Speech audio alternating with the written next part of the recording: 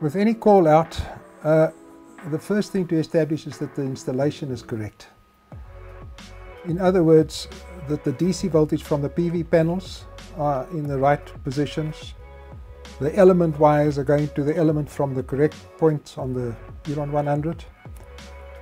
The thermostat wires are going to the thermostat, and that the mains cable is connected correctly. The next step would be to measure the DC voltage, ensuring that the polarity is correct, red to number 1, black to number 2, and that the wires into the meter are the correct way around. The AC to the Elon 100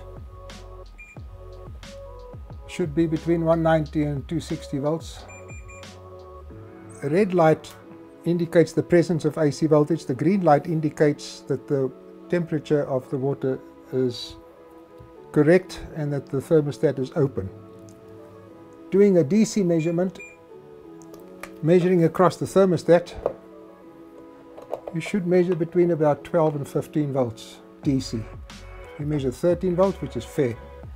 Closing the thermostat should bring that down to 0 volts.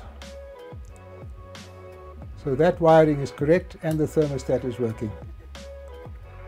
The thermostat should click when it switches. When the thermostat is closed, DC voltage from the solar panels should be identical to the voltage supplied to the element, both at 125. Going to AC,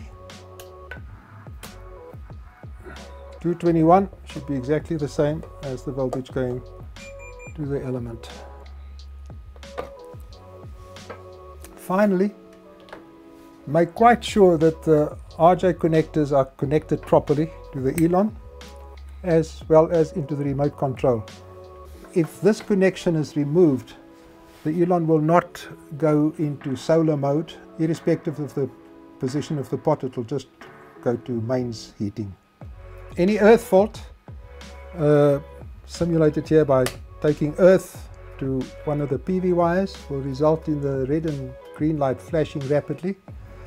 After the earth fault is removed, the red and blue light will stop flashing in about a minute, within a minute or so.